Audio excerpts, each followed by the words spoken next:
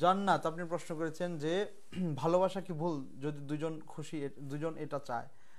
হ্যাঁ, যদি সেটা অবৈধ হয়, বিবাহ বহির্ভূত হয়, তাহলে অবশ্যই ভুল, কারণ দুজনই প্রবৃত্তির পূজা করছে, সেটা অবশ্যই ভুল। আর যদি সেটা বিবাহ মাধ্যমে সেটাকে হালাল করা হয় তারপরে হয়, সেটা অবশ্যই সওয়াবের কাজ।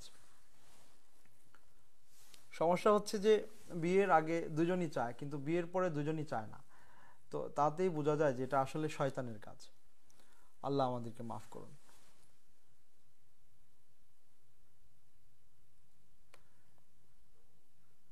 তারপরে প্রশ্ন নিচ্ছি,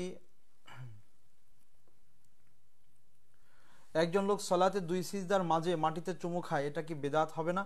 এস এম কাঞ্চন ভাই, জি সম্মানিত ভাই, দুই সিজদার মাঝখানে যদি মাটিতে চুমু খায়, তাহলে তিনি এমন একটা আমলের সংযোজন করলেন সলার মধ্যে, যে আমলটা আল্লাহ রসুল সাল্লাল্লাহু আলাইহি সাল্লাম থেকে আমরা পাই না। সুতরাং অবশ্যই উনি যদি মনে করেন কি উনি যদি এটা আমল করেন, তাহলে অবশ্যই সেটা বিদআহ হবে, এতে কোনো সন্দেহ নাই। জি, তারপরে প্রশ্নে যাচ্ছি। প্রশ্ন করেছেন,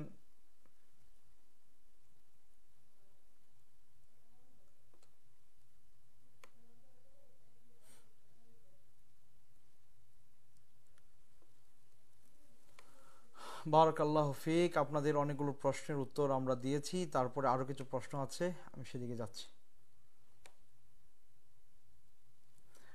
আব্দুল্লাহ আল ফয়সাল প্রশ্ন করেছেন, আসসালামু আলাইকুম আসসালাম রহমতুল্লাহ শেখ, আমি একজন ফ্লেক্সিলোড বিক্রেতা, অনেক সময় 29, 39, 49 এরকম সংখ্যার মধ্যে কল রেট কম কাটার অনেক অফার থাকে, অনেক সময় কাস্টমাররা সমান টাকা দিলেও আমি 1 টাকা কম পাঠাই, তখন কাস্টমার 60 পয়সা মিনিট কথা বলতে পারে। এখন প্রশ্ন হচ্ছে, 1 টাকা কম দেওয়া বা 1 টাকা না দেওয়া আমার জন্য কি বৈধ হচ্ছে?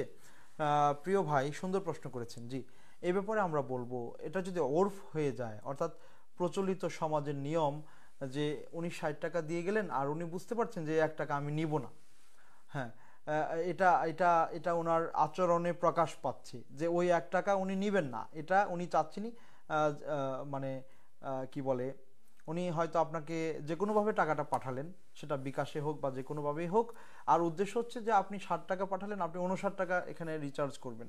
ওই 1 টাকা উনি আপনার কাছে চান না, উনি আপনাকে সেটা দিয়ে দিয়েছেন, এটা না বলে দেওয়ার মতো। এরকম যদি ওরফ হয় সমাজের, এটা একটা রীতি বা কাস্টমসে পরিণত হয়, তাহলে কোনো অসুবিধা নাই। আচ্ছা, কিন্তু এমন যদি হয় যে না, ওই ভদ্রলোকের দাবি আছে এই 1 টাকার উপরে, তাহলে যিনি পাঠিয়েছেন অবশ্যই তার কাছে সেটা ফেরত দেওয়ার ব্যবস্থা করতে হবে। স্বাভাবিকভাবে আমরা বলবো যে আসলে ওই 1 টাকার দাবি ওই ভদ্রলোকের থাকবে না বা থাকে না, যিনি এভাবে পাঠিয়েছেন তার থাকে না। তবে কেউ যদি সরাসরি গিয়ে আপনাকে 50 টাকা দিলে এখন 49 টাকা রিচার্জ করতে হবে, আপনি যদি 1 টাকা ফেরত দেন, সে কিন্তু নিবে। সুতরাং ওই অবস্থায় আপনার ফেরত দেওয়া উচিত। বারাকাল্লাহু ফিক।